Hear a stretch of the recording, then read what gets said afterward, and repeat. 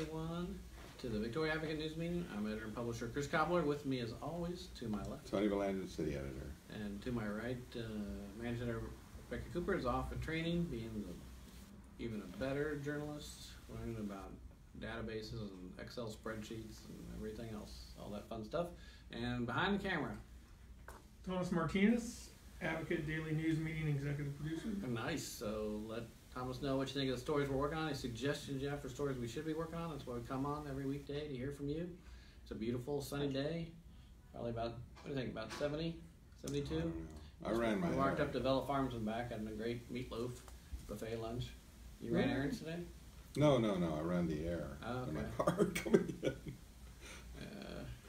Anyway, you ran the air. Just roll down the window. Yeah. But here, I'll pull up the budget here, I'm in the video, and say hello, and you say hello, and type in what you think. I'll keep an eye on it while everybody's signing on. I'll ask a trivia question, as is our way. And Nolan Bushnell is the mastermind behind the groundbreaking video game company Atari, founded in 1972. Atari in 72, and that I didn't know it went back that far. Yeah, me neither. I guess Pong was somewhere there. Well, I thought Pong was even later in the 70s. And Pong an Atari game back then? It must have been. Pong, I remember Pong was like the game. Everybody wanted to play that. It was the slowest paced game. Yeah, it was so incredibly slow. And then Space Invaders, that was. Space Invaders, Pac-Man. I loved it. Space Invaders was at a movie theater I worked at when I was 19, so we could just play it after hours on. You just opened it up and flipped the switch. Yeah. But then Pac-Man. But the question is, what other famous business did Bushnell found in the 1970s? So what famous business was there in the 70s? Hey, Pat. Pat says hello. How are you? Happy birthday, Pat. It's Pat's 75 today. She announced it on Facebook, so I think I can say it there. And her business has been the anniversary. How many years, Pat, for your business? Days gone by. And was it your cat or your dog that turns 5 today, too? He said. I'm trying to remember all the details, Pat. Forgive me. My memory's not what it used to be. But what famous business did Bushnell found in the 70s? It was the 70s? Yeah, in the 70s. So it is a hint then. And it's famous, so I'm just trying to think of a famous business from the 70s. I bet it's alcohol related though. Yeah, it probably is not just related to Atari. It's probably something I bet it's computer related. You think it is? Like, well, it's not Dell Computers. That was Dell, Michael Dell. I'm trying to think of the computer company that was. Thank you. 100 here. 100. Where are you, Pat? I know you're not turning 100. You must be somewhere where it's warm. Where did you go on a trip for your birthday? Where would it be 100 already? In Arizona? The equator? I don't know what that sounds too hot. I'm going to say Radio Shack. Radio Shack is a good guess. I'm going to say... Did it start in the 70s? Maybe it did. Yeah. Maybe it did. Now it's all fading out. Are there any Radio Shacks left? Yeah, there's not very many of them. I used to love going to Radio Shack actually back in the day just to look at the junk. Now I'd go into Sharper Image and look at the stuff. And there was Brookstone. Every mall had a Radio Shack. Yeah. And she's going to see cherry blossoms in D.C. Well, it's not 100 in D.C. You can't tell me that. Oh, 100 years old. Oh, okay. Oh, it's not 100. Okay. All right. Mm-hmm. She's cherry blossoms in D.C. I guess maybe right when they're blooming already. What? No, they're usually wildflowers. They're not usually blooming already, are they? I thought it was a little later in the spring. But they are pretty, very pretty. We saw Nicole over spring break a couple years ago, and about some close to this time of year, and they were 2 weeks off of blooming, so maybe they are blooming now. It was like middle of March. But hope you get to see them. Oh, okay. I remember one winter it got so warm in Kansas that it forced a lot of trees to bloom. It really messed them up. So do you have any other guests besides Radio Shack for a 70s company founded by Nolan Bushnell? IBM would be my other guess. Oh, IBM goes way No, back. IBM goes back to like World War II. Okay. That's I've they had the big noticed mainframe computers and all that. Some computer. Some No. desktop kind of computer would make sense because that was a Oh. big thing. Was it the Commodore company? Oh, what is the company up in the Dallas area? Oh, that was Texas Instruments? Yeah, TI, Texas Instruments. But I thought that was what's his name? Who ran for president? Also Ross might Perot. go back a little further than that. Yeah, I think it does too. I think TI goes back. I think it's alcohol related. Why? Just because everything's alcohol related? No, Why- because Bushnell. So you think you found a bush bear? No, I think it's a type of drink that they kept saying it over and over in the movie. I remember. Give me a Bushnell. A type of drink. I bet it's got a- nothing. What I was? bet it's some Type type of of. alcohol. I bet it's some type of alcohol. Like They, vodka? give me a Bushnell, and they gave him little drinks. June, do you know? Got any answer? Or Pat saying the cherry blossoms just started but not in full. Yeah, go down to the Washington Mall area when they're blooming. It's a pretty spot. You can go to all the Smithsonian. It's like Disneyland for adults. You can go to all those Smithsonian museums and just spend the week doing lots of stuff for free. Of course, the hotels are there and not free. They're really pricey. But everything you can do during the day is free. Dinner's not cheap there anywhere. I guess you could eat a street vendor or something. Try to eat cheaper. But anyway, let's go to the news while we're thinking about the trivia question. We got a really good story John is doing about a missing Korean War veteran and how his remains have finally been brought home. So photos by Evan. We have a story by Amber on looking at the decline in elementary enrollment led in part to the closing of the 3 elementary schools. And I haven't touched base with her. she told me in my email she'd have that ready. And the school closing story, she said have that better, kind of a transitional story on getting what the school district's having to do to prepare for these closings. And they're doing it starting this fall, right? Right, so Yeah, fast. That's is- why they're having to inform teachers, staff, and parents about what's going on. That's the story we're doing, is how are they getting them doing Will that impact the 24 bus routes, or do you think those will be consolidated too? They've always, every year the school district struggles with getting enough bus drivers. I so can't imagine if you're not going to all those schools, maybe the routes will be condensed. Yeah, maybe. Maybe it will, actually, maybe that will help a little bit, but they're still having to get kids where they live to the schools. True. Then we got regional roundup, everything going on, all the small towns around us. Kira was at Citizens Medical Center board meeting. They're talking about getting approval from the city to drill an emergency water well to use to cool a hospital in the event the city loses water again. Both Citizens and DTAR are getting prepared so that, because what really hurt them during the hurricane was losing their water, not just for cooling the hospital. I think it has to do with just even being able to operate. I mean, you need water to sanitize everything and keep the hospital to right, not just for people's comfort, but for to be able to actually continue to do medical procedures. So that's important. I could move day one if we need to. Jessica's over this afternoon, get some daily coverage of the Formosa trial. And Amber's got a story about Shiner superintendent, so she's busy, who's retiring in September. She's been with the district about 20 years, Trey Lawrence. And Kira's got a short item on a free tree giveaway, which I guess is good for replacing Hurricane Harvey. That would be a good story later they're to going do. into Riverside. Yeah, 50? to 50 do a trees? story on trees since Harvey. Of course, it's our Get Out section tomorrow, and I don't think I Elena's should ever see. What was it by? Anything as lovely by as Joyce, a tree. Yeah, Joyce But, Kilmer. Kilmer? Joyce Kilmer? I don't know. Joyce Billy something. Kilmer, And it was a man. Washington Redskins Joyce quarterback. Kilmer was a man. Val Kilmer? All No, right. Elena's got a story on the Jam Fest, the Art Car Parade, the Film Fest, the Dave. some of this we'll have to hold till. I'll try None to of this get can it. hold. this is all events this weekend. Every one of those. Well, the polo and the nay were. Polo's this weekend too. No, it's the 6th. I think. Is it? Yeah. Oh, okay. And Well, it benefits maybe the they nay. did. So all this is not going to be able to get them to get out. Well, That's where.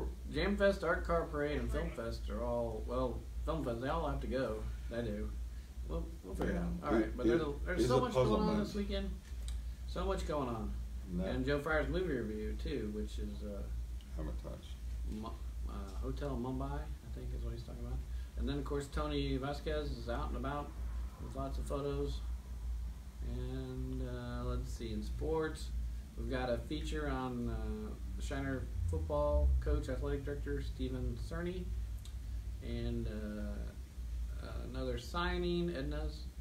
Edna athletes going to Shriner, and we've got Cowboy star Michael Irvin undergoing testing for throat cancer, and we need to have a UH basketball story if we can get one. Let's call AP if they don't. They don't have it. Because it should be. I mean, I don't understand why State AP wouldn't have that one. They are a very successful program, but State AP is lacking in a lot of areas. Then on State Digest and news, we got a story out of El Paso about the Trump administration temporarily reassigning 750 border inspectors to address a growing number of migrants arriving at the border. Many of them Central American families who turn themselves in and seek asylum. Then more follow-up on the petrochemical fire out of Deer Park. So the Houston Ship Channel has reopened for daytime traffic. And up in the state capitol day, 50 people received on-site booster shots after a page in the White House was diagnosed with whooping cough. Oh my God. Yeah. I was up there. Uh-oh. Wait a minute. What day was that? I was up there. I don't know when he was contagious. I was testifying.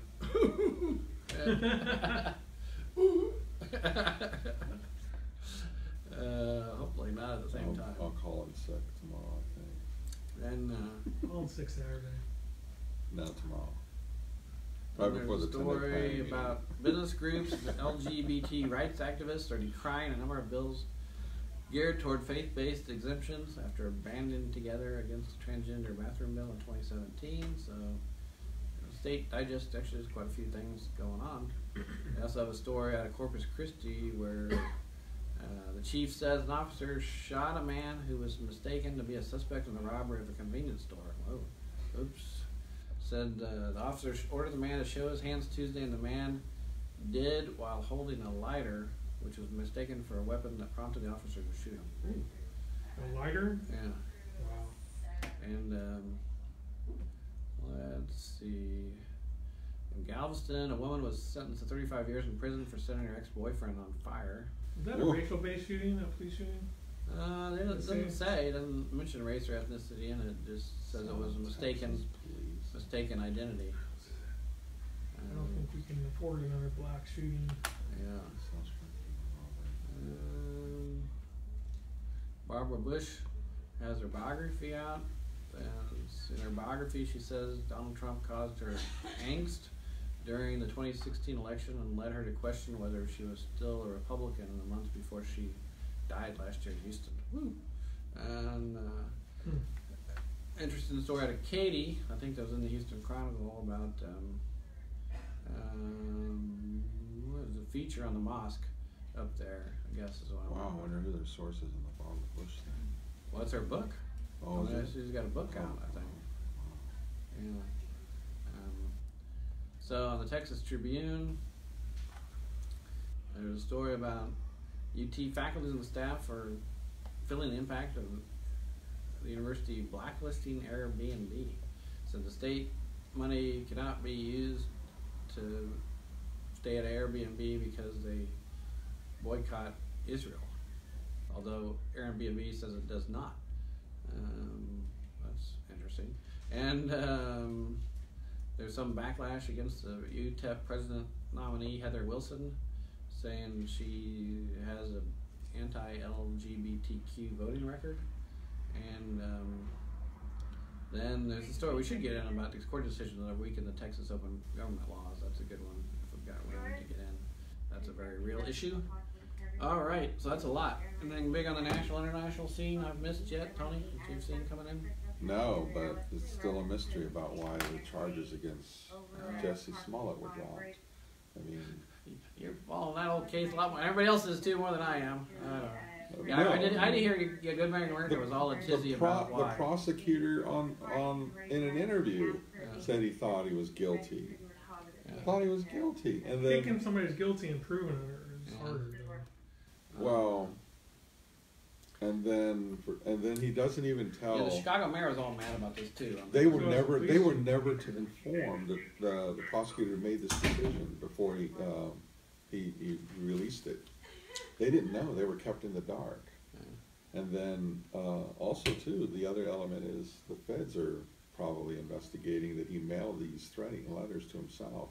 So the feds are probably still continuing their investigation. A bigger fish to fry. Maybe that's why. That's why he was so reserved, yeah. too. That's why Smollett was so reserved when he didn't. Sworn his mama though. Yeah, I thought that was interesting, and but it's like. Well, and our poll question today, I think it'll be interesting following up with our email question. Do you think Jesse Smollett staged his own? Which do you use more frequently? Text, email, or neither? Which do you do more? We'll see. What I bet based on so we can add to that. And what's your age? Because I bet if you're asking somebody in their 20s, they'd say text. You say I'd say somebody in their 20s it'd be 90-10 text. Yeah. Yeah. It would still probably be pretty heavily based text though. I think even old people now. Yeah, you almost have to separate that too for personal use versus work use. Yeah. Yeah. I despise. Which do you use more frequently for personal use? Yeah, I think we. Let's ask it that way. Yeah, I think we need to define. Yeah, because work you can't help it. All I do is get an email. But when that's a good question. When I'm doing it for personal use, text might be pretty close. What was it one time? Because my kids all text me. We don't email each other hardly at all. I don't communicate with people unless they text me. I remember thinking when I said this during Harvey or in the wake of it. I said there are 8 or 9 group texts. Yeah. And I said, and Chris is in every damn one of them. Yeah, that's probably true. But the trivia question, we'll go back to that. Nolan Bushnell is the mastermind behind the groundbreaking video game company Atari, founded in '72. What other famous business did Bushnell found in the '70s? And one guess was alcohol related. Some alcohol related, which is wide open. We'll give you that, I guess. And Radio Shack.